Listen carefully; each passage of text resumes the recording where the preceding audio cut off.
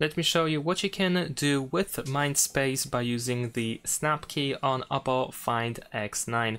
So first of all, if you go to settings and scroll down, we should be able to find snap key settings. And over here, of course, we can make sure that snap to Mindspace is selected. We can also see the list of options that we have with the snap key. So for example, we can tap the button once. We can just press it once in order to make it read the screen and save the content. Over here on the dynamic island, over here we can see that the Mindspace is analyzing, and once the content is saved, we can, for example, tap on it in order to see it. In my case, I actually did it too slowly, so I'm gonna just go to the Mindspace over here. If I can only find it, maybe I will have it in the home screen actually. There we go.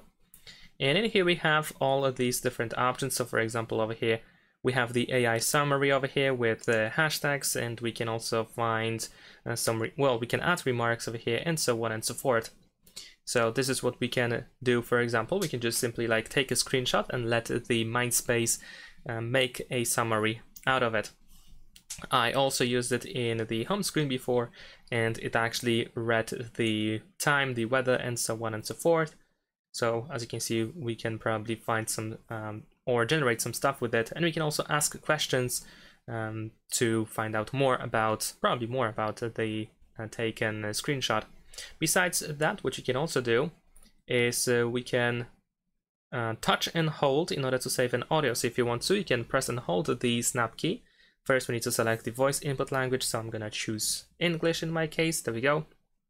And now if you press and hold it, also we need to grant permissions. Okay, maybe this time. There we go. Now we are actually recording a quick voice memo. So this can also be used in order to create a note with your voice, essentially. So if you don't want to type anything or something, but you want to, you know, keep in mind about something, then of course we can add that into the Mindspace.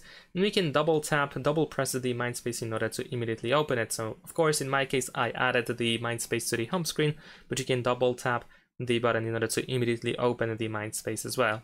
Over here we have the recording, we have the transcript as well. We can tap on these three dots in order to add remarks or delete the recording. We can also play the recording, of course, if you want to.